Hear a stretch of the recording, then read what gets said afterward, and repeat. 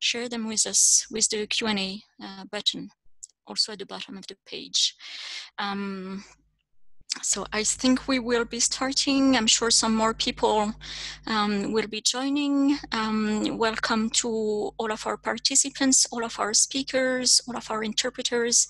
My name is Véronique Rioufol, and I am from the French organization Terre de Liens and the European Network Access to Land. It is a real pleasure for me today to be facilitating this webinar and welcoming you all on board. As we've just seen, there will be interpretation for this webinar, so you can be choosing the language and you can be changing the language any point in time. We will have Spanish, French, and English spoken today. I want to give a huge thank, and we can't be clapping the way we would normally during a face-to-face conference, but please, huge, think together with me those huge thanks for our volunteers. Muchísimas gracias a los oradores que interpretan de manera voluntaria. No podemos aplaudirlos como solemos hacerlo en persona, pero hoy tenemos a Joel, Melina, Benla, Jonathan, Agnès y Cristóbal que nos están ayudando con la interpretación, así à eux pour leur rôle très important dans ce webinaire. Nous souhaitons également la bienvenue à 4 orateurs dans ce webinaire. Be Federico Pacheco from ECVC, the European Coordination Via Campesina and SOCSAT. Bienvenido, Federico. Just so that we can see you properly. Hola, Federico. The second speakers, Antoine from Terre-en-vue, will be speaking in French. And our third, bonjour Antoine. Bonjour. Our third and fourth speakers, we have Raluca Dan. Hello, Raluca. Hi. And thanks for being with us today. And we have Attila Stocks. Both of them are from the peasant organization Ruralis. We will be having a format today where we will start with a short introduction. As you have seen in the invitation for joining the webinar, the aim of this webinar is very much to present you a new publication that was collectively developed and published by a range of organizations. And the aim of this webinar is to introduce you to this publication, which is entitled Your Land, My Land, Our Land. And we will be exploring the different approaches and stories around land mobilizations, land struggles in Europe to preserve farmland and facilitate access to land for peasant farming and agroecology. We will start with a short introduction, and then the 4 speakers will be presenting different angles, different approaches of the webinar. This publication is freely available online. I think Jocelyn, some technical comments. We have a window on your screen that's hiding part of what you're showing us. I don't know if you can change that. I'll still go on with the introduction. So that publication, which was very recently published just 2 weeks ago, is freely available online.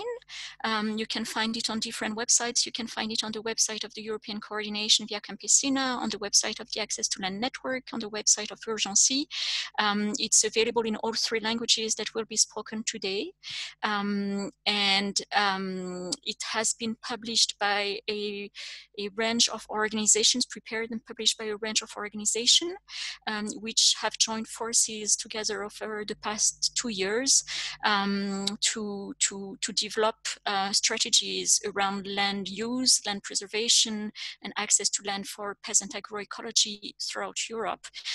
Those organizations include, the ones of the speakers that you have today: European Coordination Via Campesina, Urgency, which is the international network of CSAs, worldwide, I guess. IFOAM EU, the network of organic producers and consumers. We have the Transnational Institute, we have Ruralis, we have my organization Terre de Liens, and we have the Rural Farming Trust. So those are the sort of very practical, the organizations that have practically been facilitating that work, but that publication is part of a broader movement. It has been published as part of the Nyéléni Europe and Central Asia Platform for Food Sovereignty, which is the broadest, widest movement for food sovereignty in Europe, bringing together hundreds of organizations of small-scale food producers, consumers, rural development organizations, human rights activists, and so on, to advance food sovereignty in Europe. So this publication is very much part of that movement. So we're very happy to be presenting it to you today. One very practical point is that we are recording the webinar, and the webinar will be made available in a couple of days on different websites, same website as those where you can find the handbook, so I won't repeat them once more, but you can find also now in the chat, you can find the links to the different language versions of the handbook if you want to also look at them as we're talking. But you can find them any point in time on our websites. Also to mention that this webinar is the first of a series of webinars around land strategies in Europe. There will be 2 more before summer. We'll come back to that at the very end, but please stay tuned on our website or on our newsletter if you are interested to follow up on those other webinars. I can, yeah, it's good. I can see we're struggling a bit with the presentation, but we will move on anyhow. Just a couple of more practical points for everybody to enjoy the webinar. So as I said, there will be a short introduction of the handbook, then we will have the speakers, and then obviously we want, although we are quite many of us, which is fantastic today, we do want to have some times for question and answers. So I invite all of you to be sending your questions to the speakers through the question and answers button at the bottom of your screen. We will be taking those questions and asking the speakers to address those questions in the second part of our webinar. I would like also to introduce you to my co-facilitators today. We have first Alicia Sessum from the European Coordination Via Campesina. Hi Alicia, and thanks a lot for your fantastic help. Alicia will be helping us with interpretation and any technical operation. So if you do encounter problems with interpretation or technical problems, do let us know, and we'll try to address them as we go. I would also like to introduce you to Jocelyn Parot, who's the International Coordinator of Urgency, and who will be co-facilitating for the question and answers. So we'll come back to you later, Jocelyn. Thanks a lot as well for being there. I will now start with the introduction of the webinar, of the handbook. As I said, we're very happy to be presenting this publication. It's one of the first such publication. It's part of a broader series of publication around land struggles, land mobilizations, and analysis of land issues in Europe. You may have seen other publications in the past coming from the Hands on the Land network or the Hands of the Land platform, together with other publications from the Access to Land network. But I think it's the first time that we've been able to bring together in one publication a wide range of land struggles and land mobilizations to really highlight how those land mobilizations have been taking more and more importance, have been developing over the past decade in Europe, really showing the rising importance of land issues for the European continent, for food sovereignty in Europe, and the fact that more and more people, consumer groups, communities, obviously peasant farmers, different sorts of small-scale producers are really taking land issues into their hands and really asking both for land policies and regulations to be improved, but also directly acting on the ground through a wide range, a wide diversity of approaches. So in the book, if you've looked through it, and we'll come to those different approaches thanks to our speakers, you will see that we have identified 6 main approaches, 6 main topics. The first one being very much about, in a way, putting land on the agenda. How can you, as an organization, as a movement, as a group of land activists, or as a maybe institution even, how can you really push for land to be addressed in a very political way and claim land as a political matter to be taken into people's hands and policymakers' hands? So that's the first of our approach, and there's a number, for each approach you will find a number of stories, practical experiences, cases illustrating the approach. So for each of them you have, I think from about 12 or 13 countries in Europe, you have different stories and experiences being shared. The second of our approach is on land laws and land policies, really exploring how we can use the legal framework and make it work in a way to our benefit. How can we make land policies and land laws in Europe work to preserve farmland and work to advance land for agroecology? The third of our approach is about really land struggles from the ground up, from the grassroots. What have been and what are currently land struggles in Europe that have been pushing for the preservation of farmland and Lutte pour la terre en Europe.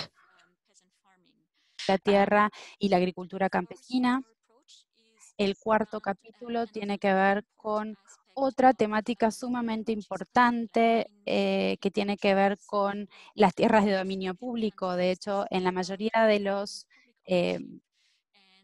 países europeos, gran parte del terreno está en dominio público. Entonces, aquí reflexionamos sobre cómo en calidad de organización o de movimiento o de actores podemos influir en los actores políticos para poder utilizar estas tierras y que redunden en beneficio de todos. El capítulo 5 analiza cómo en esta última década hemos visto cómo las distintas comunidades de consumidores o grupos ciudadanos han cobrado importancia en torno a la terre. Il y a eu des recompositions très intéressantes autour de cette question de communauté, de construire des solidarités. Transfer of land that has been for centuries the main reality of farm transfer and land transfer. So a whole chapter around that dimension of community. And finally, the last of our approach and chapter is around increasing the resiliency of our movements, of our land movements, land struggles. And we have identified different examples showing how, by using popular education, by using different sort of legal tools, new funding streams, new funding opportunities, you can make your own movements more resilient and stronger and better connected as well through solidarity between different movements. So this is very much the structure and the content that you will find for the handbook. As you may have seen if you've gone through it, it's quite a long handbook because it's 180 page almost. It also includes some very practical, so as I said, it's a lot of very short, maybe 2-3 page stories each time, recounting the experience of a specific struggle, specific organization around land, also with some tips for practice on the different approaches identified. So it's really meant to be a practical tool. It's meant to be not necessarily read from A to Z, but you can glance through it and go for the bits that are useful to you at different points in time as you're advancing through your own work and mobilizations. I'll stop here with the general introduction of the handbook, and I would like now to hand over to our speakers. who will help us explore those different chapters and approaches that I just mentioned. The first of our speakers will be Federico Pacheco from ECVC and the Andalusian Union, Farmers Union and Land Workers Union, SOCSAT. Welcome, Federico. Bienvenido, Federico. And I would like you... Hola, ¿qué tal? Hola, muy bien. ¿Cómo va? Muchas gracias, Veronique, por la introducción y por todo el trabajo que hay detrás de esta presentación del manual. Decir que desde la Vía Campesina Internacional, justamente nosotros nos organizamos en la década de los 90, en el año 93, justamente por dos motivos principales. Uno fue combatir el hecho de que la Organización Mundial de Comercio haya incluido a la producción agrícola dentro de los productos sometidos al libre comercio, o sea, lo haya considerado mercancía. Y el otro gran eje de nuestro nacimiento fue el propósito de volver a plantear en las agendas de los estados y en la realidad económica y social la reforma agraria, ¿no? Desde ahí tenemos un largo proceso en que para nosotros ha sido un eje central el pedir la reforma agraria integral, la reforma agraria popular. Hemos tenido muchísimas luchas, incidencias y propuestas en torno a la tierra, hasta lograr que en el artículo 17 de la Declaración de Derechos Campesinos esté contemplada como un derecho. Por eso para nosotros ha sido un eje fundamental, de considerar a la tierra no como una mercancía, sino como un recurso común y como un derecho del campesinado y de las sociedades, ¿no? De los pueblos. Explicar que para nosotros como ECVC a nivel de Europa, este tema del manual hemos puesto mucha energía y le hemos dado mucha importancia, porque para nosotros, y tal como se explica en el manual, desde el año 2012, cuando retomamos junto a aliados y organizaciones, distintas organizaciones europeas, de campesinos, de trabajadores, de consumidores, de investigadores, retomamos el tema de la tierra con la idea de volver a plantear ese tema en la agenda europea, porque hasta este momento parece que el tema de la tierra y la reforma agraria era un asunto del sur, de los países menos desarrollados, y de que aquí todo estaba muy bien regulado por el mercado y bien distribuido.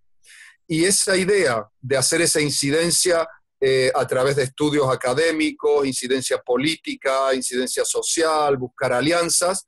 Desde el principio, desde aquella reunión de 2012, dejamos claro que ninguna estrategia de incidencia y de cambio legislativo y social podía tener sentido o podía fructificar si no había detrás una organización de los activistas, de los campesinos, de los trabajadores, y una estrategia de lucha por la tierra, ¿no? A distintos niveles. Y ya hablábamos en ese momento de la necesidad de coordinar las distintas luchas a nivel europeo, de que unas experiencias conocieran las realidades de otras experiencias, tanto históricas como actuales, y que pudiéramos entre todos actuar de una manera global y coordinada.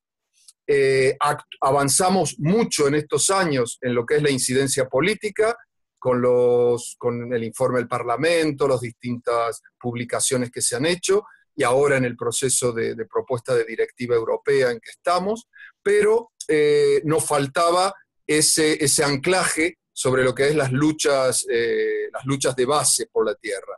Y yo creo que este año pasado, a través de estos proyectos, hemos podido, por un lado, hacer este seminario en París, donde fue un encuentro de distintas experiencias de lucha, donde pudimos compartir, intercambiar y aprender unos de otras. Y, por otro lado, esta idea de este manual en que pudiera compendiar un poco todas estas, o una parte de estas experiencias, y poder ser un inicio de intercambio. Y también, yo creo, fundamentalmente de motivación. El manual está hecho con el objetivo de que aquellas personas, grupos, pueblos, organizaciones que se encuentren frente a un problema de la tierra, que vean que se está acaparando, que vean que son despojados o que no tienen acceso a la tierra, sepan que a través de la lucha, a través de la organización, a través del apoyo mutuo, es posible lograr victorias. Ese es un objetivo fundamental. Y el otro es presentar un útil, un instrumento que es práctico porque nos da referencia, porque nos da ideas, porque nos da metodologías, pero también político, porque nos brinda una serie de argumentos basados en normativas internacionales, nacionales y también políticas e históricas que son fundamentales al momento de poder poner en marcha una lucha, en este caso una lucha por la tierra, y poder tener el mayor apoyo social posible. Entonces, yo creo que este manual es una propuesta para que sea utilizado, para que sea difundido y para que sea retroalimentado a través de más contenidos y de que sea la base de crear esa red de resistencia internacionalista global que nos permita avanzar mucho más. Porque el tema de la tierra, los intereses que hay detrás del acaparamiento, de la concentración, del manejo de la tierra, son tan enormes,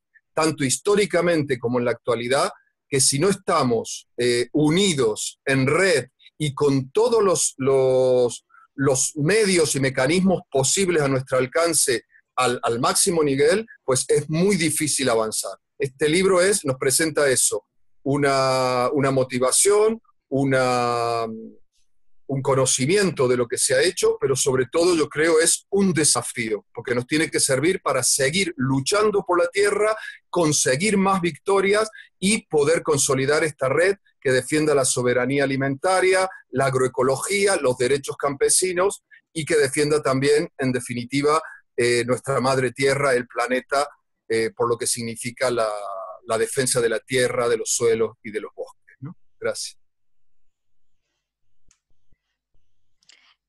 Thank you, Federico.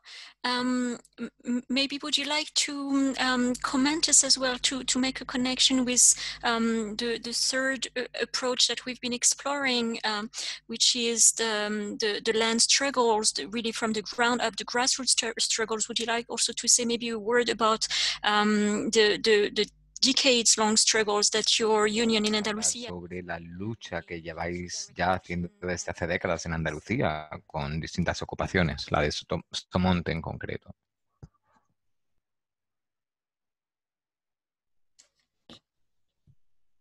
¿Dices hablar ahora, Veronique? Por favor. Ah, vale. Sí, a ver, yo creo que como decía antes, hay varios, si vemos lo que es estos tres, como tú planteabas, los tres primeros capítulos del manual, hay una primera parte que es la lucha política por poner en la mesa, en las agendas, el tema de la tierra. Que lo decía, que a nivel internacional, desde la Vía Campesina, hemos hecho un gran trabajo, y a nivel de Europa, desde el año 2012, pues hay también un gran éxito de que en las instituciones europeas, en la academia y en la sociedad se reconozca que hay un problema de la tierra, ¿no? La segunda parte, cuando habla de las propuestas normativas, ahí estamos hablando de la utilización de las que ya existen, como las directrices voluntarias de la gobernanza de la tierra y de los bosques, de la FAO, de la CCA, que fue también un logro de la sociedad civil.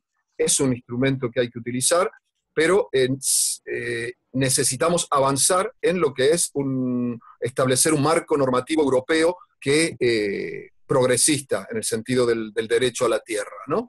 Y en ese sentido estamos trabajando, y Europa es muy importante porque partimos de una realidad en que el agricultor y la agricultora europea está culturalmente y de mucho tiempo muy afianzado en lo que es el concepto de la propiedad privada de la tierra, del minifundio, de la tierra como un bien que se vende y se compra sin una regulación normativa administrativa o en virtud o para regular el interés social y la conservación de la tierra. Y yo creo que en eso hay que avanzar mucho, y tenemos muchas propuestas para esta directiva de la tierra en ese sentido, para defender el suelo, los recursos naturales, el acceso a la tierra y combatir el acaparamiento. Y como tú decías antes y tal, las experiencias de lucha, que son las que nos van a fortalecer, nos van a organizar para lograr romper ese equilibrio contra ese poder tan tan enorme que ya además no son solo capitales o poderes económicos nacionales, sino que estamos hablando de grandes transnacionales con un poder ilimitado, mayor que muchos países, que enfocan en la tierra uno de sus elementos de negocio, ¿no? Y para ello, las experiencias del SOC en Andalucía, nosotros somos una zona que tradicionalmente, desde la conquista castellana de Andalucía, pues la tierra ha estado partida en grandes latifundios, se ha quitado, se ha desposeído a la población de la tierra, y esto no ha cambiado hasta el día de hoy. El cambio es que los nobles y los grandes latifundistas han sido reemplazados por sociedades o por fondos de pensiones o por transnacionales. En nuestro caso, en Andalucía hay una tradición de lucha por la tierra de mucho tiempo. Se logró en algunas épocas políticas, como en la Segunda República, que se aplicara una reforma agraria real, pero esta fue una de las causas de que hubiera esa reacción fascista, el golpe de Estado y la guerra civil, que una de las primeras medidas que tomó fue anular la reforma agraria y desposeer de tierra a los campesinos.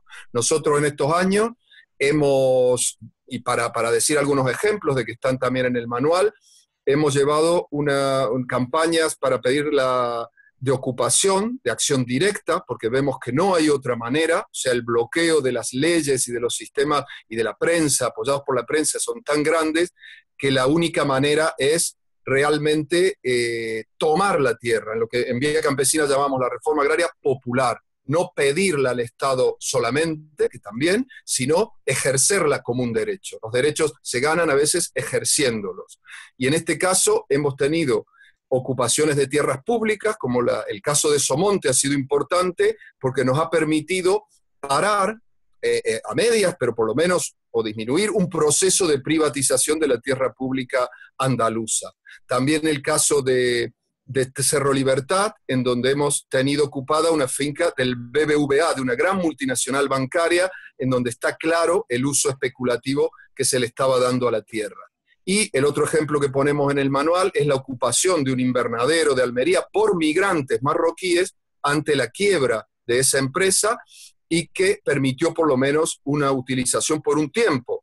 Como digo, el poder al que nos enfrentamos es tan grande que ni la experiencia de Cerro Libertad ni la de Simón Sabio del invernadero pudieron continuar. La de Somonte sigue adelante.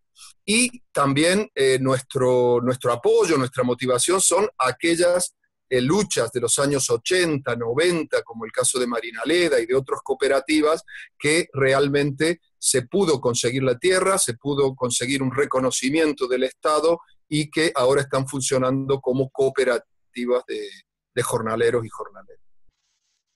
Thank you very much, Federico, for both sketching such a wide, long-term perspective on the importance of land mobilizations and political work around land issues on the European scene, as well as connected with international developments, as well as presenting the very important struggles and mobilizations taking place in Andalusia up to this point in time. I'm sure we'll come back to that as well during the debate with the participants. I would now like to turn to Antoine Gérard from Terre-en-vue. Antoine is a staff member of the Belgium organization Terre-en-vue, which is working for advancing access to land for agroecological farmers, organic farmers and peasant farmers in Belgium. I'm sorry, trying to highlight, yeah, there you are, Antoine. So bienvenue avec nous. Thanks again very much for joining us. Can you, in connection again with some of what's been presented in the handbook, can you please share with us your experience of collaborating with local authorities in Belgium, as well as your own experience of what has been the new role of communities and citizens and consumers for facilitating access to land for farmers?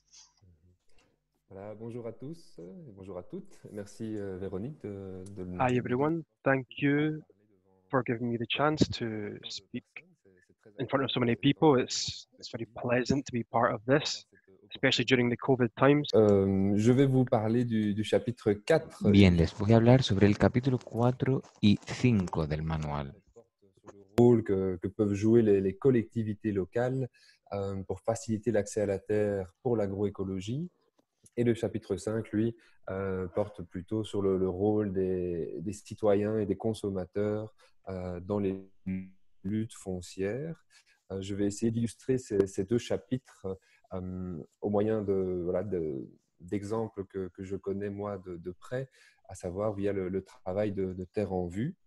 Donc pour illustrer le chapitre 4 sur le rôle des collectivités locales, je vais vous parler tout simplement du cas de Bruxelles. Alors d'abord, pour un petit peu vous donner le contexte, à Bruxelles, il y a déjà une prise de conscience importante du monde politique, de l'importance de relocaliser la production alimentaire et de protéger les terres agricoles. Donc les politiques ont exprimé très explicitement des objectifs pour cela. On a par exemple à Bruxelles un objectif très clair d'atteindre 30% de la consommation en fruits et légumes produits localement en 2030. Donc c'est un objectif très fort qui va permettre de donner des idées, on va dire, à tout le monde, à la société civile, aux agriculteurs, etc. Et un autre chiffre que le gouvernement a mis en avant est le suivant: 100% des terres agricoles dans la région de Bruxelles doivent rester agricoles. Ce sont donc des engagements de nouveau très forts qui permettent de lutter contre la spéculation et de donner vraiment, on va dire, de jeter les bases pour la construction d'une politique agricole et alimentaire locale. Et donc dans ce contexte, la région bruxelloise a lancé un projet d'envergure financé par un fonds européen, FEDER, visant à soutenir la formation, l'installation de maraîchers, mais également de les soutenir dans la transformation et dans la commercialisation de leurs produits, et également de mener des recherches de terre pour installer de nouveaux agriculteurs. Et donc, on a un pouvoir public, la région bruxelloise, qui a pris en main la coordination de ce projet, tandis que, en s'entourant, disons, d'acteurs de terrain. Et donc, But they are surrounded by local stakeholders. It will be the local stakeholders who undertake the work, but they will be coordinated by local authorities. There will be exchange, discussions between these different actors. And that is where it becomes even more interesting.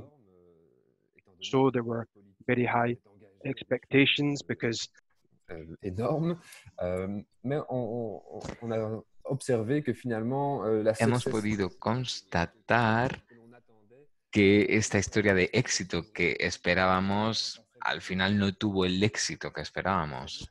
No fue tal así. Este proyecto ha durado 5 años, pero al final no se han instalado decenas de horticultores nuevos en la región de Bruselas. Sin embargo, sí que ha habido cierto éxito en este proyecto y ha sido el siguiente. Las autoridades públicas, a través de alianzas fuertes con los actores sobre el terreno, se han hecho cargo de la problemática de las tierras. Puedo citar algunos ejemplos sobre los precios de las tierras, por ejemplo. Por supuesto, las autoridades públicas estaban al tanto de los problemas relacionados con el precio de las tierras, que no estaban regulados, y que había precios totalmente desorbitados y absurdos, por supuesto, en relación con el valor real de las tierras.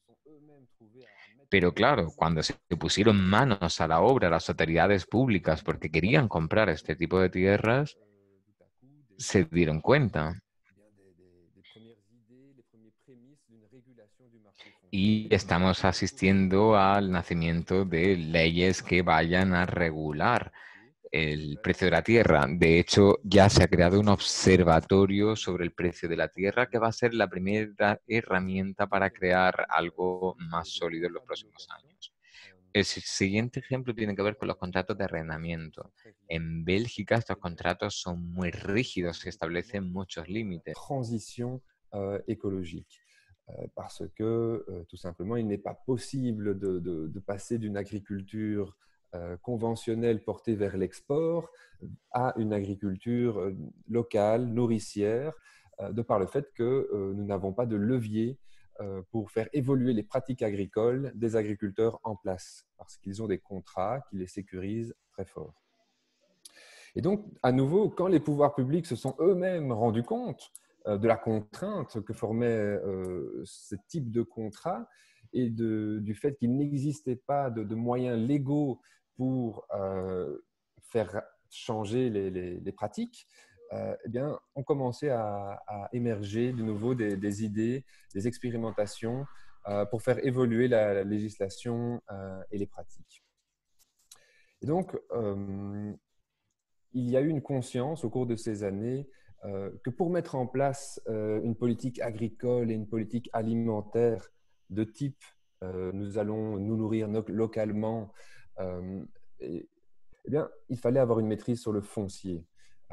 Donc voilà, d'où l'article ici qui a été rédigé dans ce handbook qui dit que, comme titre, avoir une politique foncière, donc être en mesure de faire un monitoring des terres dont on dispose et de savoir quand, quelle terre va pouvoir être libérée, de mettre en place des outils de régulation et de libération de terres pour...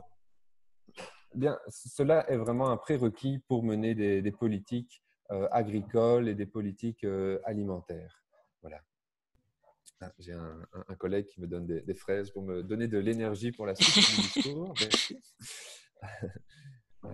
Voilà, j'avance, je vois le temps qui passe évidemment. Donc la plus grande réussite de notre action à Bruxelles n'a pas été de multiplier par 5 le nombre d'agriculteurs installés, mais bien de multiplier par 5 le nombre de fonctionnaires qui travaillent sur cette thématique. Et ce n'est pas la quantité qui compte, c'est la qualité, hein, la preuve.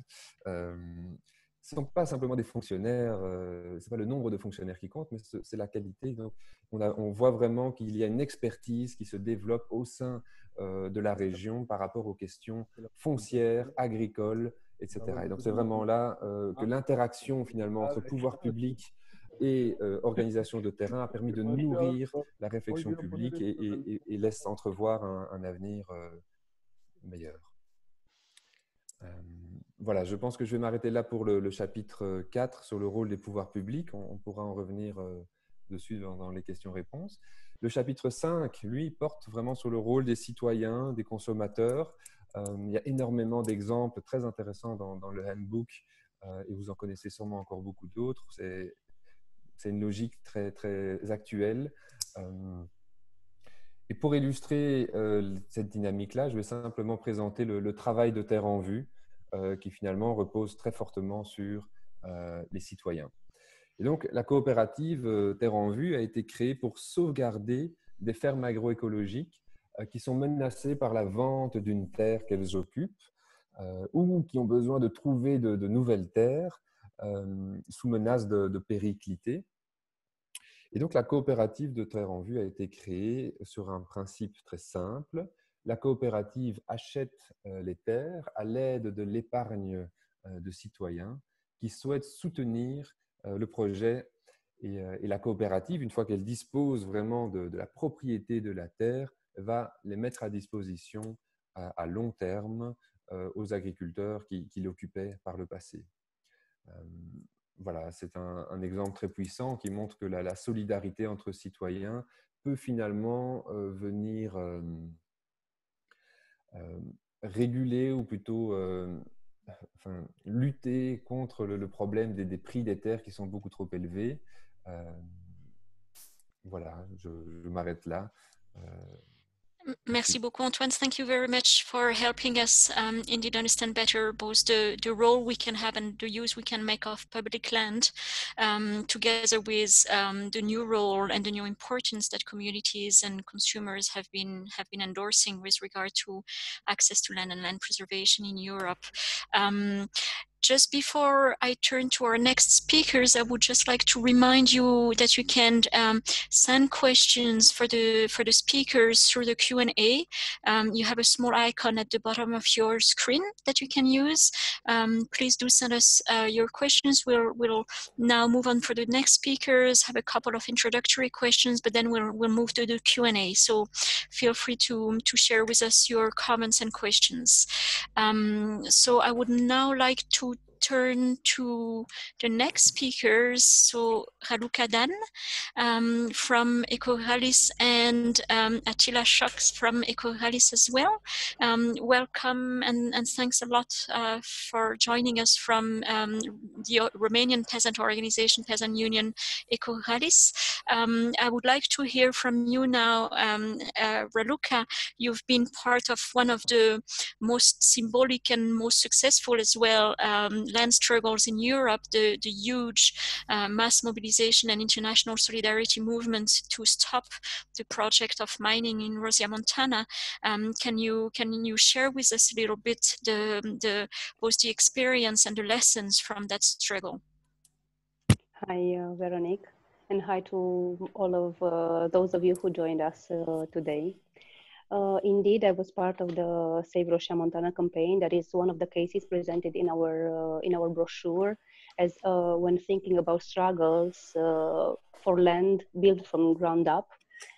And as you said, the Save Rosia Montana campaign wrote a page in Romanian history, being the first emblematic civil society movement from 1989 to present. A struggle that started from local rural community and growing to a national and an international widespread successful campaign against what was planned to be the biggest open cast gold mine in Europe. What I think I should say first, for all those of you who joined us today and might not know or have heard about Rosia Montana, is that Rosia Montana is a village, a commune in the western mountainous Transylvania, consisting in 16 villages and about 4,000 people, that we witnessed through a time span of 2,000 years underground gold mining that left therefore a huge archaeological, cultural, and natural heritage. So the Save Rosia Montana campaign has been since the year 2000. The campaign initiated by the villagers of Rosia Montana against this proposed biggest open cast gold mine in Europe, proposed by the Romanian-Canadian joint venture Rosia Montana Gold Corporation. Before approaching the strategy that was adopted by the campaign and what made it so successful, I think it is important somehow to highlight, to be aware of the environment in which the campaign developed. It was a very averse environment, hostile, and very disproportionate in forces. We are thinking about a project that has been heavily advocated by ministers and prime ministers.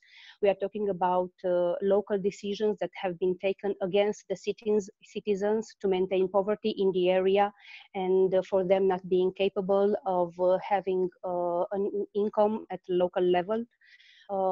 We are talking about blockade in the mainstream media pushed by the Rosia Montana Gold Corporation.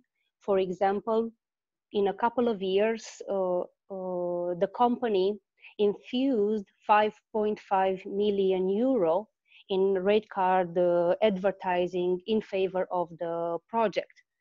We are talking about threats and intimidation conducted by the company and spurred division among the local community. So this is the environment where the Save Rosia Montana campaign had to choose what instruments and ways work best for it to manage to push for the voice of the local community. Therefore, since the beginning of the campaign, that was initiated and coordinated by the villagers through their local association called Alburnus Major, which means Roșia Montană in Latin. The campaign operated on several directions. La campagne, finalement, a pris plusieurs directions, mais l'objectif était le même. D'abord, il était important pour les villageois de gagner du soutien en dehors du village, de gagner le soutien de militants, d'organisations, de personnages publics, de militants, d'institutions ou encore d'universitaires. Pendant ces campagnes, des centaines d'organisations étaient impliquées dans le soutien des communautés locales. Il y avait des organisations environnementales, des organisations de recherche, des organisations culturelles, des acteurs, des chanteurs, Actores, cantantes, representantes de distintas organizaciones, todos se manifestaron a favor de esta comunidad y mostraron su apoyo a esta iniciativa. Por otro lado, el objetivo de la comunidad era estar implicados en el proceso de evaluación, porque en general la administración local, es decir, y el... So, within the Save Roșia Montană campaign, of course, with the help of several lawyers and jurists, pro bono ones, initiated litigation processes against assessments submitted by the company or against permissions issued by the national government. The villagers participated in several local public consultations, and all this went up even to international actions in trying to obtain a ban on cyanide at European level. So the litigation aspect, it was one of the core key strategies of the campaign. A third direction, I would say, it was to break the silence, to break the blockade that was imposed by the mainstream media. As I've said, the Roșia Montană Gold Corporation paid a lot of money to promote the project and to block the arguments that stand against the binding project. So inside the campaign, several organizations and individuals in a coordinated community ran mass protests, marches, mass postering actions all over the country, installed information points for people to know about the voices of people in Roșia Montană, organized even a local festival in Roșia Montană called the Hayfest for others to come and know the people, the beauty of the place, and what is going to be lost if the project is going to happen.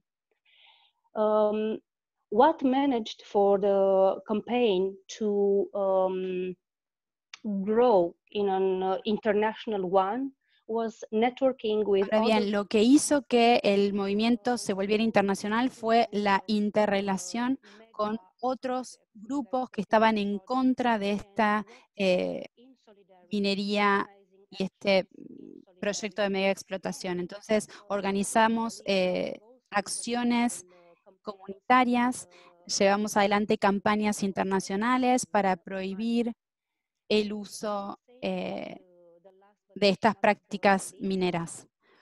Entonces, en un momento dado a lo largo de la campaña resultó de su importancia que todos supieran qué significaba el desarrollo sostenible en esta comunidad. Entonces, la población local y otros adeptos comenzaron a lanzar las propuestas. Un ejemplo de ello fue una iniciativa para que Roya Montana fuera reconocido como Patrimonio de la Humanidad por parte de la UNESCO. Y considero entonces que todas estas acciones, sumadas a la situación que describí antes, más algunos escasos recursos financieros, con el correr de los años posibilitaron esta campaña de Roya Montana y permitieron que esta campaña y esta lucha fuera oída y trascendiera los límites de la comunidad en sí, y que esto se convirtiera en una lucha nacional por la democracia, y que millones y miles de personas se reunieran en 2013 en una protesta masiva en distintas ciudades de Rumanía, pero no solo dentro de Rumanía, sino también en otros lugares. Y gracias a ello hemos podido frenar este proyecto. Pero por supuesto que de cara al futuro es importante entender que hay muchos gobiernos que siguen tratando de que este proyecto se cristalice. Así que este ha sido una breve síntesis del proyecto, de esta campaña. Así que si hay alguna pregunta, estaré encantada de responderla. Muchas gracias, Raluca, por compartir esta historia y la lucha de Roya Montana. I think this is a struggle that most of us will have heard about because it's been such a long and emblematic struggle for Europe. I will now turn to you, Attila, if you can maybe tell us more also about land issues and land struggles, more generally speaking, in Romania and in Eastern Europe.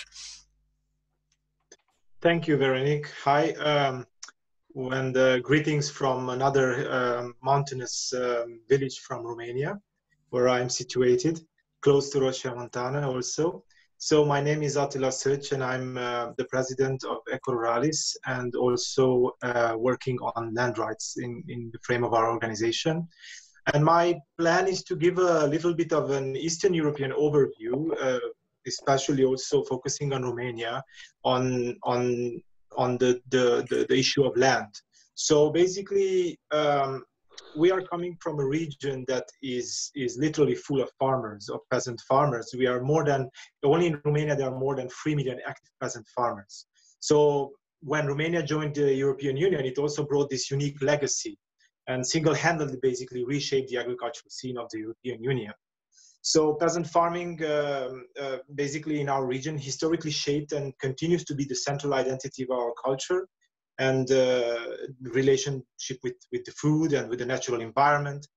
And peasants in Romania are named țărani, which means people of the land, people connected with the land.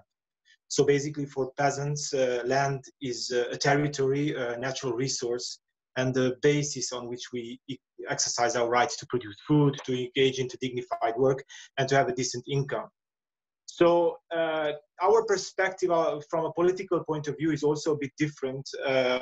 Historically, as many of you probably know, by dropping the Iron Curtain over Europe, Eastern Europe became much more of a communist character politically, and this has brought a strong disconnection of peasantry with land. So this meant forced collectivization, it meant brutal state control and an imposing of an agro-industrial model that created large land concentration.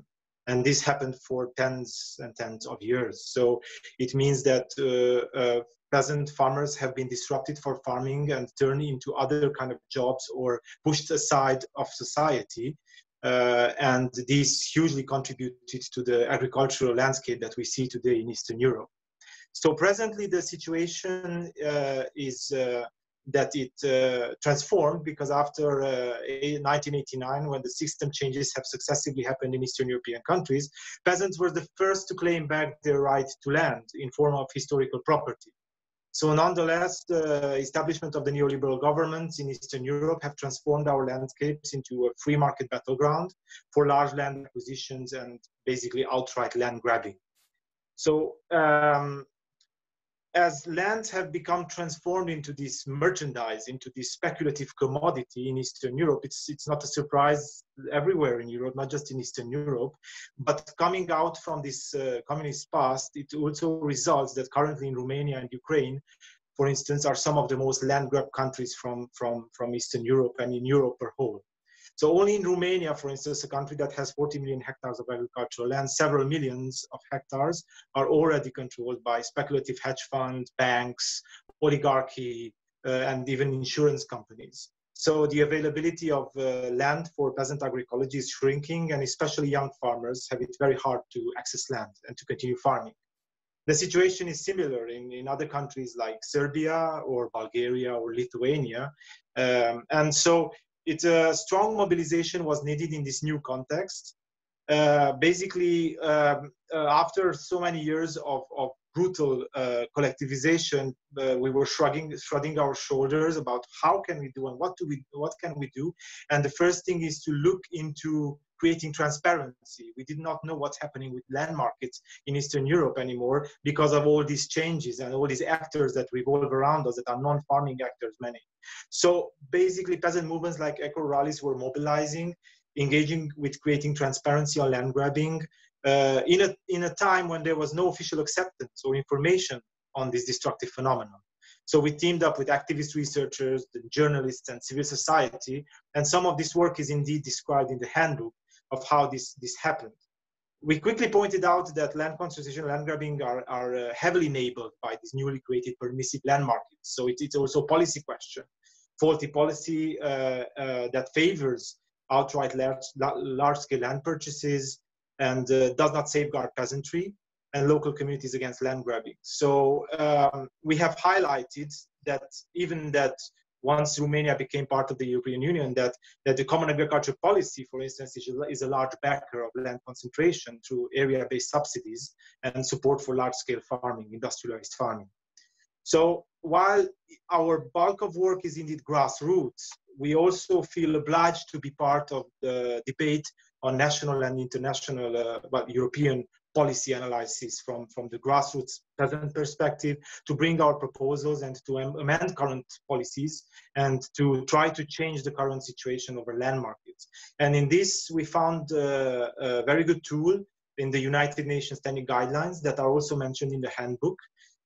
We advocate for the safeguarding measures that are described in the guidelines, like preemptive rights, preserving land for from multinational speculation, and for the establishment of ceilings on land acquisitions, and in the overall democratization of land control.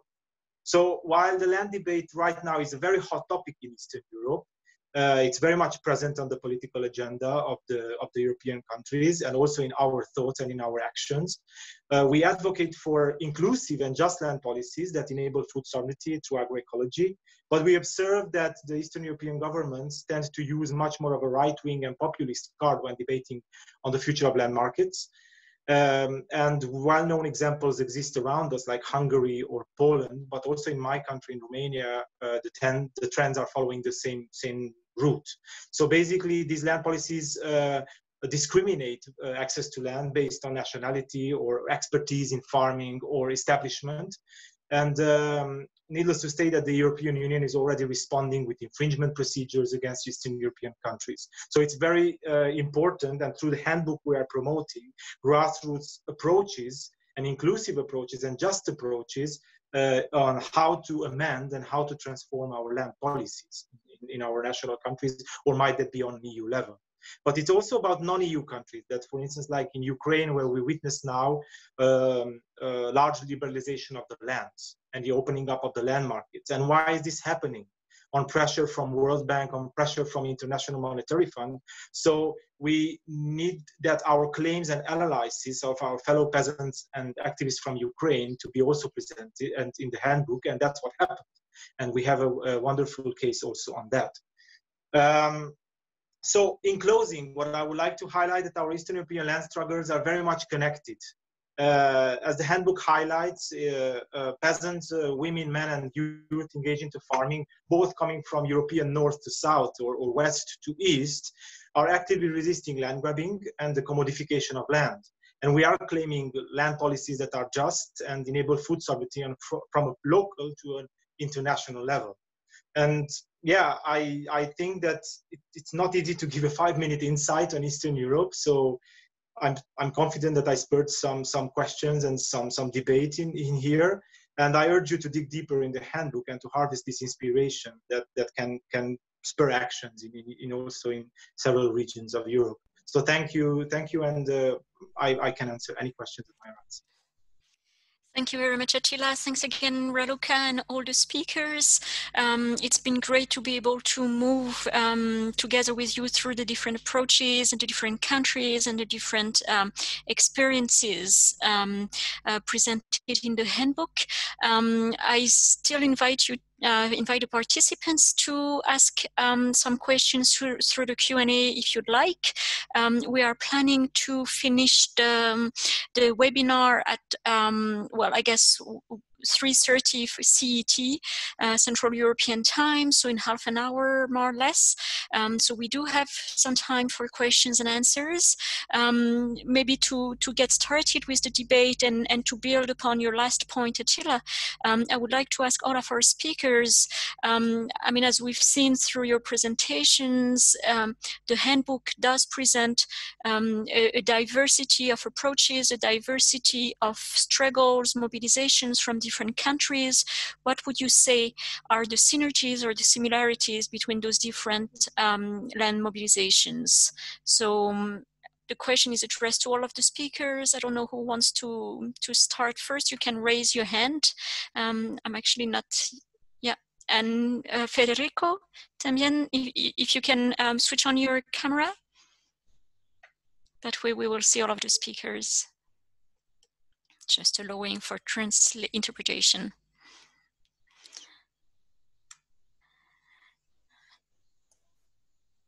Wow. Maybe I can start. Please do start. Yeah, Federico is coming. Please do start. Okay. Yeah, just because my microphone. O si no, Attila. Okay. Good. Okay. So just to give a brief answer from my side, I think what connects us is that we look at land differently than in a way that the last 50 years, for instance, just to give an example, have been looking at land. We cannot treat land anymore as a commodity. We cannot treat land anymore as a mere merchandise that we transact. Land is much more, and it has already been long showed, and we are actively showing this every day by our work and our connection with land. So I think in the handbook, what really connects all these struggles and what connects all these different examples and approaches is the fact that land is a natural resource and is a territory that needs to be defended and needs to be promoted in a different way. And all of us are responsible into safeguarding land.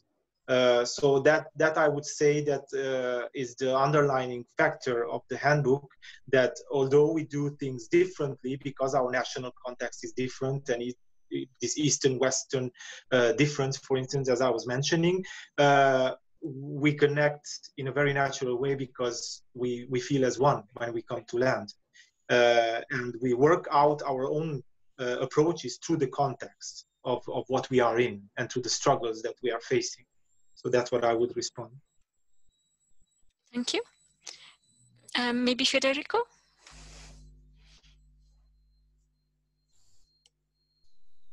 Sí, yo creo que la importancia de este abanico de luchas que se plantea y de realidades, por una parte es como decía Attila, que hay una visión común que tenemos de otro tipo de modelo agrícola, otro tipo de utilización de los recursos comunes, ¿no? Y donde la tierra tiene que ser un bien común o tiene que ser un bien de interés social y no una mercancía. Creo que lo ha dicho claramente.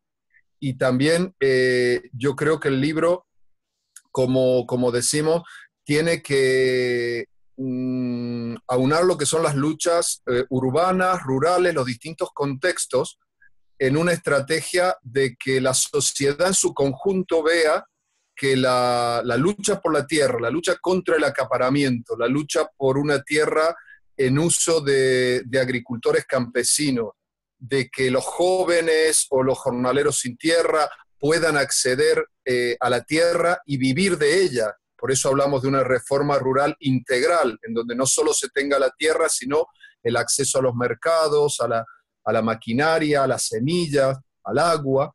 Entonces, que eso la sociedad entera entienda de que ahí nos estamos jugando todos y todas nuestro interés, no solo porque beneficia este modelo agrícola y de tenencia de la tierra, que incluye la tenencia de la tierra, no solo combate el cambio climático, no solo preserva el suelo, los bosques y los recursos naturales, sino que garantiza una mejor calidad de alimentación y, como hemos visto en esta crisis del coronavirus, también asegura una producción local que beneficia la salud y que es mucho más resiliente y mucho más fuerte frente a estos problemas de globalización como ha sido el caso de la pandemia. En eso, para nosotros, cuando hablamos, por ejemplo, de reforma rural popular, hablamos de eso, de una alianza de clase en donde estén los campesinos, los trabajadores rurales y la gente de la ciudad, que los trabajadores y trabajadoras de la ciudad que vean que de una manera social, económica, alimentaria, tenemos un mismo interés. Y yo creo que el manual lo refleja y en eso tiene que ser un elemento, como decía antes, de que cada vez tengamos más integración y más respuesta a las propuestas que allí hacemos. Thank you very much. Maybe also your perspective on the question, Antoine? Oui, tout à fait. Je partage tout à fait le point de vue de Federico et de Attila, et pour Terre-en-vue aussi, la question de la terre comme un bien commun. We also see land as a common. This is a thread that runs through all these struggles.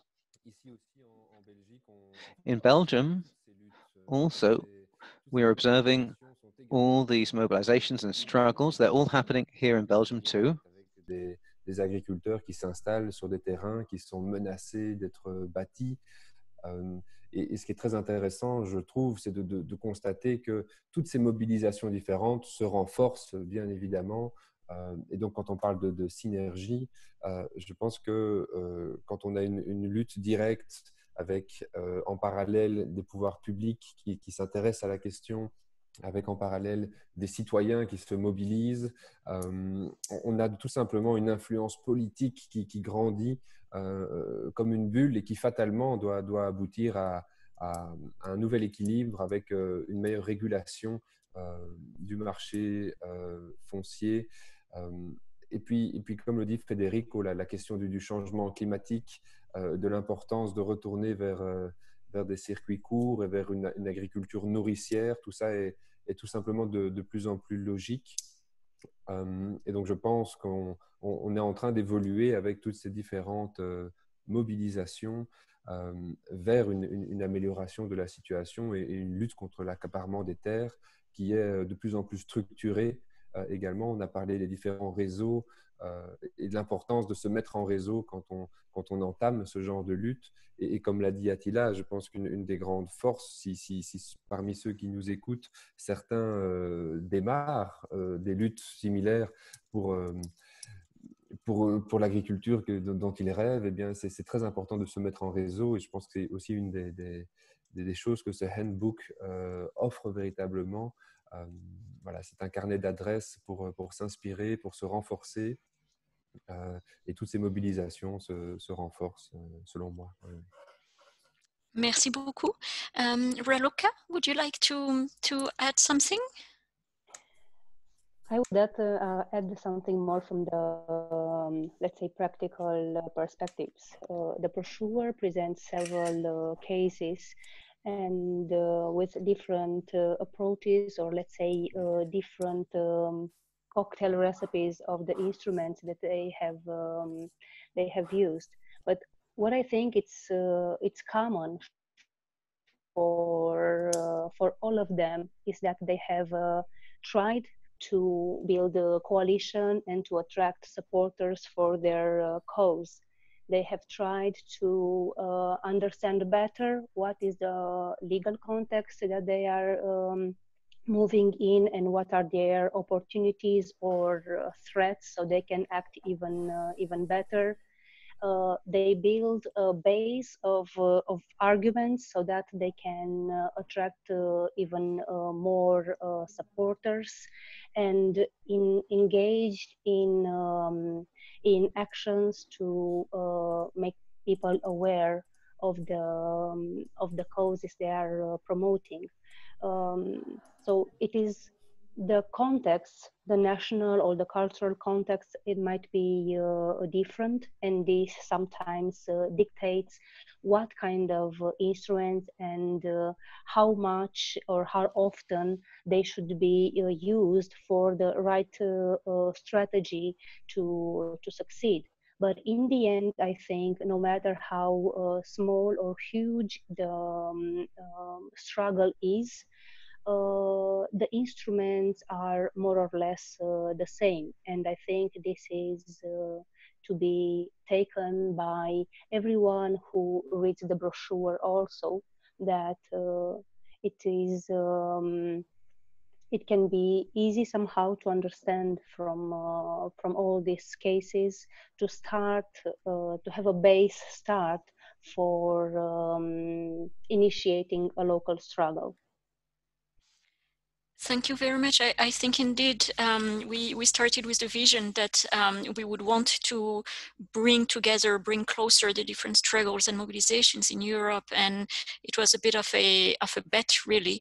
But I think the handbook does show the complementarities and the synergies to be strengthened between those different mobilizations across Europe.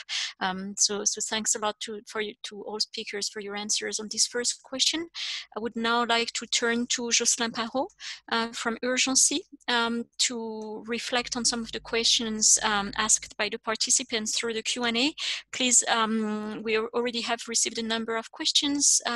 Please do continue sending in your questions. We'll try to take some as we go. Jocelyn? Yes, so that's great, because the question, the Q&A was quite quiet for a while, and suddenly it got very much animated. So we have already 8 different questions, and I think it will be difficult to answer all of them, to address all of them, but maybe we can ask with 2 first ones. One question is from Old Scheibingirl, and it goes like this. What do you think is the role and responsibility of the local governments in relation to the land issues, and also to access to the local and territorial markets for the agroecological producers? And the other question I pre-selected is about other initiatives in other parts of the world. It's a question about a nice initiative in Salvador, Canasta Campesina. And basically the question is, do we know of any experience in Latin America? This handbook is about Europe, but I think it's a good question to ask about solidarity with other parts of the world. So that's it for the panel now, and I can go with more questions in the next round.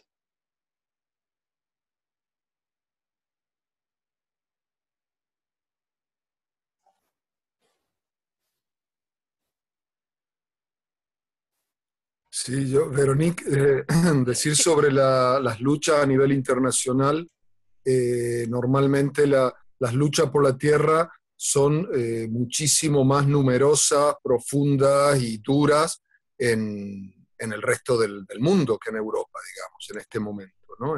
En América Latina tiene una tradición de luchas por la tierra y de construcción. De hecho, el día de la lucha campesina representa la masacre del Dorado de Pará, y en el norte de Brasil, Y bueno, y podemos hablar de Indonesia, podemos hablar de África, de muchos sitios en donde las luchas son enormes. Con la iniciativa esta de las directrices voluntarias de la gobernanza de la tierra y de los bosques de la FAO, se hizo un trabajo con muchas organizaciones a nivel de todo el planeta. Allí está plasmada la realidad un poco de muchos sitios, de muchos países, y hay un manual que también se hizo del manual de aplicación de estas directrices, que es muy interesante porque también refleja muchos ejemplos de distintas partes del mundo, ¿no? Y sobre todo, bueno, no sé, dentro de las organizaciones de vía campesina, todos conocéis un poco lo que es el MST, el Movimiento Sin Tierra de Brasil, o el SPI, el Sindicato de Indonesia, son como grandes organizaciones que han luchado por la reforma agraria y que permanentemente están con ese tema.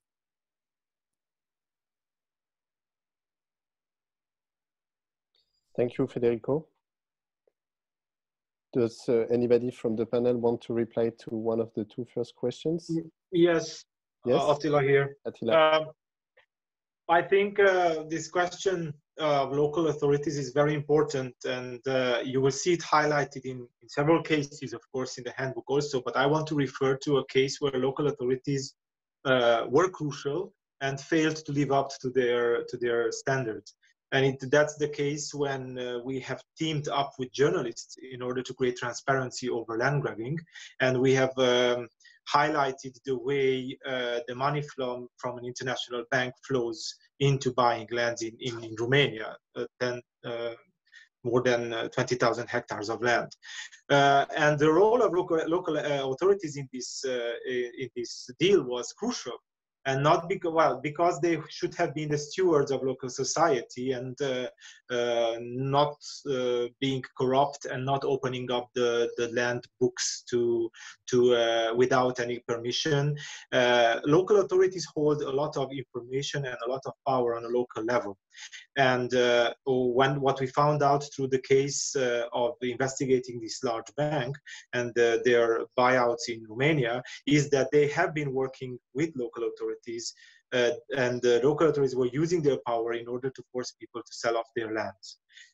Local authorities also play a double role because mayors, for instance, have also been owning land, and they have been drawing more to their own businesses than to the public good. So that's one way that local authorities failed, for instance, here in Romania. Nonetheless, right now in the policy debates, local authorities have also high roles because preemption rights, for instance, that we have been fighting for in the land market, they give very much power to local authorities. The local authorities have to manage the whole process of preemption rights, to put any kind of land sale, to be very transparent about it, to consult the preemptors and so on. So it's crucial in the topic of land to have very transparent and uncorrupt local governance. And that is the first step in the process. Now, just to finish up from my side, is that as Eastern European countries are much more centralized, let's say, than Western European countries. So while in Western Europe you find out that regional authorities have higher power, in Romania, for instance, if we want to deal with land issues, then we need to go to the centralized authority. So we are talking to the government, we are talking to the parliament, where everything is being debated. So that's about what I would like to say about this. Thank you, Attila. Maybe another question which is really related to the dissemination of this handbook. One question from Gaël Ouedon from Terre de Liens Normandie, which is a regional branch of Terre de Liens. And the question is basically how this handbook is going to be disseminated within our networks, and really a question to maybe to Raluca and Antoine. How do you see like the use of this handbook within your own networks in Belgium and Romania?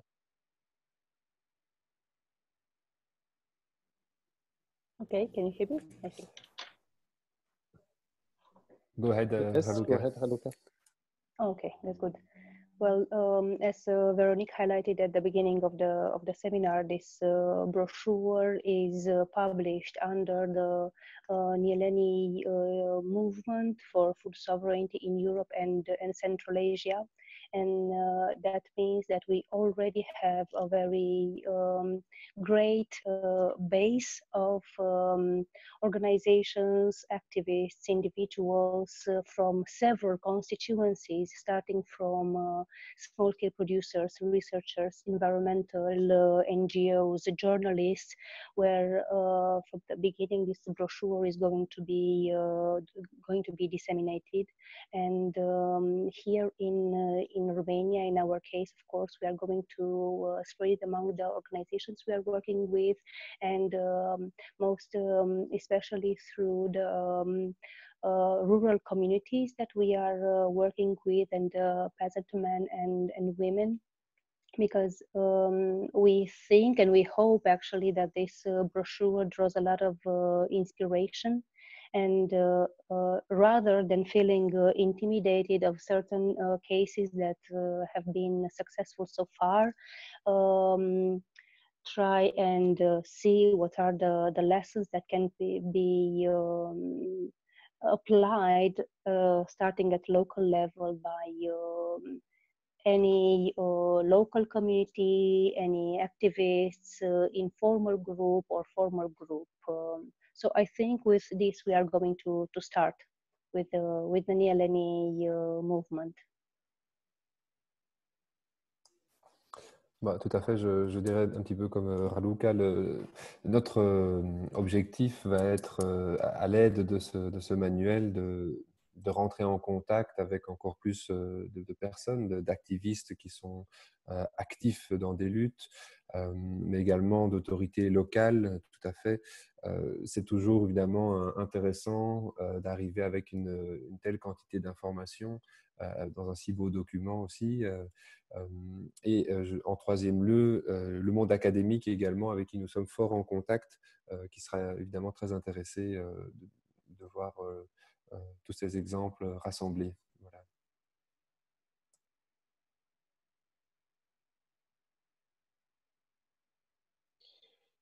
Thank you. Thanks a lot, Antoine.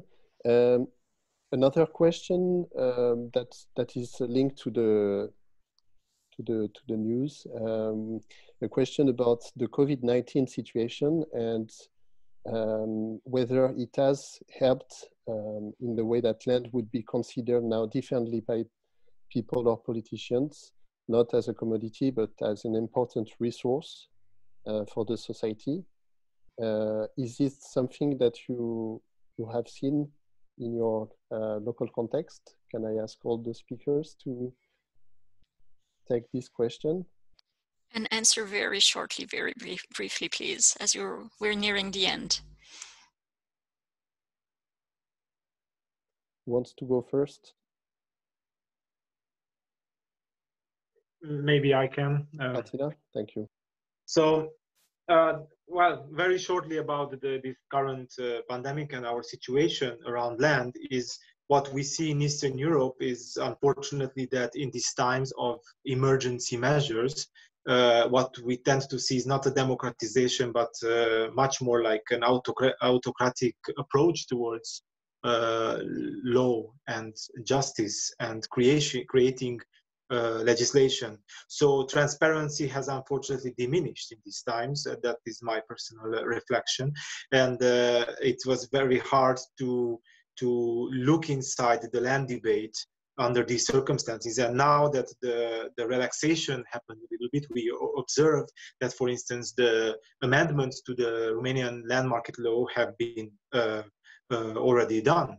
So it was much more of a problem in these times. But on the other hand, in these times of COVID-19, a lot of consumers have turned towards localized production, have turned towards short food chains. There's a high demand, both politically and practically. So here we have a big stake to play, and we are doing our part. So in the times of the pandemic, it's also an opportunity to show the value of our food systems and what we promote. Thank you, Attila. Somebody else on this last question? Sí, yo quería sí, quería decir que, a ver, si la pandemia nos ha mostrado algo es la importancia de nuestra propuesta de soberanía alimentaria. Es decir, por una parte, como ante situaciones en donde la globalización económica tiene problemas, ¿no? En este caso a través de la pandemia de un virus, pero puede ser por otros motivos, que ante nos ha mostrado la fragilidad del sistema socioeconómico en el que vivimos, no solo en el ámbito de la sanidad, en el ámbito de la industria, pero fundamentalmente en el tema de la alimentación y la importancia que tiene que los pueblos podamos garantizar nuestra alimentación de calidad y sana por nuestros propios medios, sin depender de las grandes cadenas y de comercialización y del transporte a nivel internacional. Eso sería, por otra parte, la importancia que tiene la vida en el ámbito rural, con la alimentación sana y con la producción local, porque ha mostrado cómo, en general, en los ámbitos rurales, la incidencia de la pandemia ha sido mínima. O sea que no ha habido el tipo de vida en el ámbito rural y de producción es también una defensa y una vacuna contra este tipo de situaciones. Para nosotros esto es evidente, sin embargo, desde el sistema no se lo interpreta así. Y yo digo es evidente y con la implicación que tiene para la tierra, porque una distribución de la tierra entre los campesinos y tal es fundamental para que haya soberanía alimentaria. Pero digo que los estados no lo han visto así porque, por ejemplo, a pesar de la importancia que tenía la producción agrícola, han prohibido, han puesto traba a los mercados locales y a la venta directa de los productores. Y al mismo tiempo le han permitido a la gran producción industrial que han relajado todas las medidas de protección de los trabajadores, incluso de desplazamiento, para asegurar mano de obra a la gran producción y distribución industrial, ¿no? Entonces, hay cosas que son evidentes, son una oportunidad para que hagamos tomar conciencia, para que tomemos conciencia como sociedad, pero tengamos en cuenta que es una gran batalla, porque del otro lado hay muchos intereses, sobre todo de las grandes transnacionales, que ya se están preparando para decir que estas pandemias o este tipo de situaciones se combate asegurando seguridad alimentaria, que para ellos es gran producción industrial, transporte a miles de kilómetros y llevar alimentos a África, a Asia, donde destruyen las economías locales.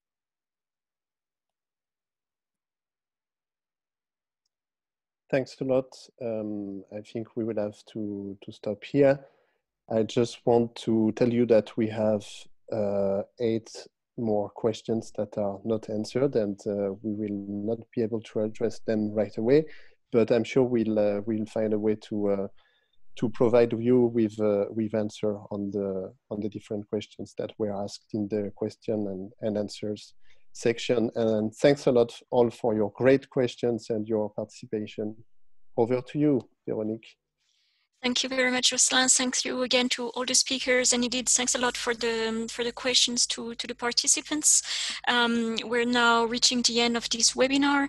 I really want to, well, again, thanks all of the speakers, thanks the great organization team, and in particular the interpreters. As I said in introduction, without you, we wouldn't have been able to have that webinar. It's as simple as that, and we really appreciate your contribution and your enabling us to talk to each other.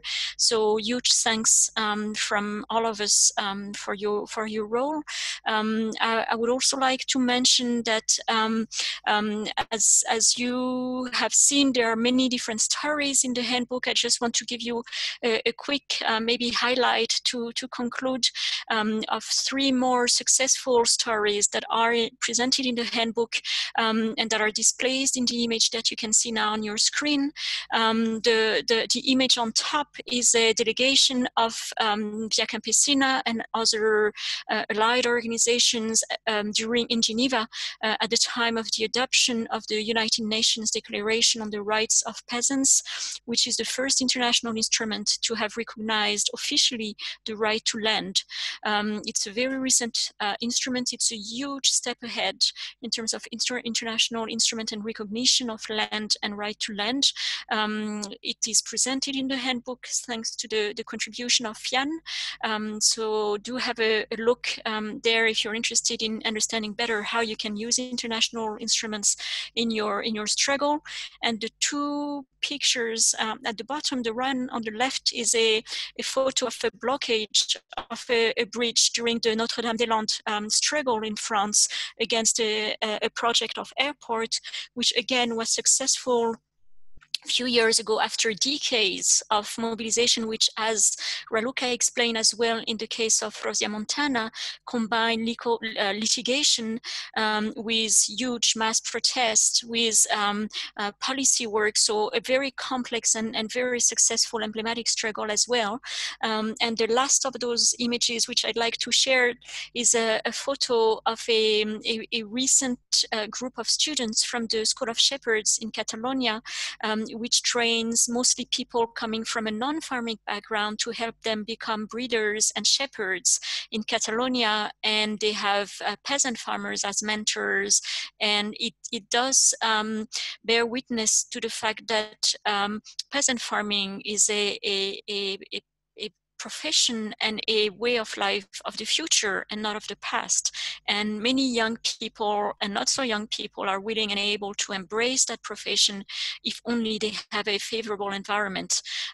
So yeah, I just wanted to finish with those images of hope and success of the recent years. Just two last points actually. To first let you know that, as I said quickly in introduction, this webinar is the first of a series of 5 or 6 webinars which we will be having before and after summer around land strategies, land struggles, land policies in Europe. There will be 2 more webinars just before summer. One the week beginning, I think is it 2nd or 3rd of July, and the other one the week starting so the week of the 3rd of July on local land mobilization. So going deeper into a presentation analysis of the different ways of local mobilizations. And the other one will be the week starting 13th of July, and it will be specifically looking at ways to facilitate and support access to land for young people, for the youth.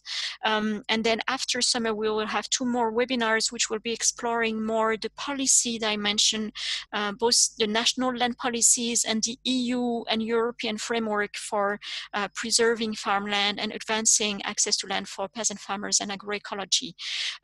So just before I close, I would like to mention, if one of my colleagues can send into the chat, if not done already, as this is, as I said, the first webinar that we're having, we are very much welcoming your feedback on this webinar. So if you could just take a couple of minutes to answer an online poll. We just have 3-4 questions. If you could take the time to answer that poll, that would be a great help for all of us. Thanks, Jocelyn, for sharing the link. So it's very quick and very helpful for us. So if you've appreciated the webinar, do take a couple of minutes to answer. And feel free, as I said, also to start, the webinar will be recorded. It will be made available. So again, if you found it interested, feel free to share. We will be sharing the link again through newsletter and social media and website. Feel free to share the link and the recording of this webinar with more participants, more people, if you enjoyed it. And do stay tuned to the next webinars which we'll be organizing. Again, a huge thanks to all of the speakers and interpreters, and good continuation to all for your work around food sovereignty and land mobilizations in Europe. Goodbye. Thanks a lot. Goodbye.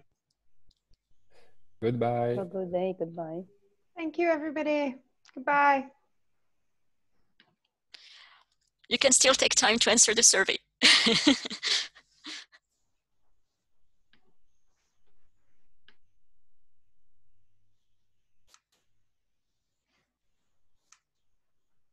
I'll just leave the room open so that the chat doesn't disappear for everybody.